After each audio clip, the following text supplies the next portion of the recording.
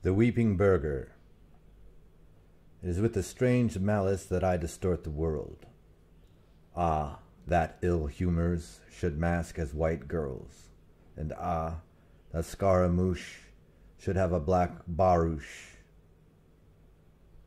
The sorry verities, yet in excess continual, there is cure of sorrow. Permit that if, as ghost I come among the people burning in me still, I come as bell design, a foppish line.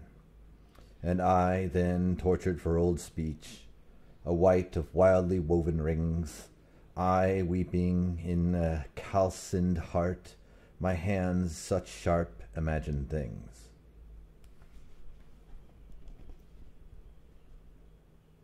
The curtains in the house of the Metaphysician.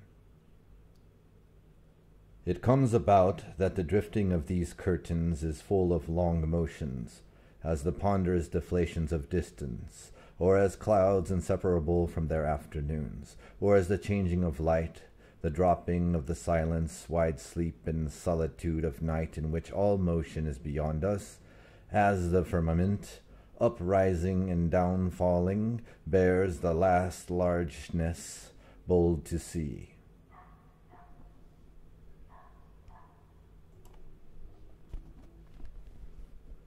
Banal Sojourn. 2 wooden tubs of blue hydrangeas stand at the foot of the stone steps. The sky is a blue gum streaked with rose. The trees are black. The grackles crack their throats of bone in the smooth air. Moisture and heat have swollen the garden into a slum of bloom. Paradis. Summer is like a fat beast, sleepy in mildew. Our old bane, green and bloated, serene, who cries, that bliss of stars, that princox of evening heaven, reminding of seasons, when radiance came running down, slim through the bareness.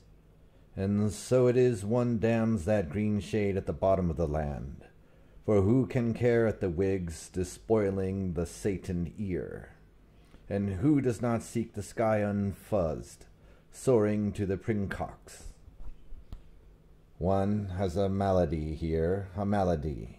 One feels a malady.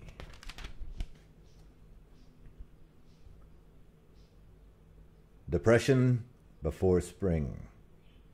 The cock crows, but no queen rises. The hair of my blonde is dazzling as the spittle of cows threading the wind. Ho! Ho! But kikiriki brings no roku, but no queen comes in slipper green.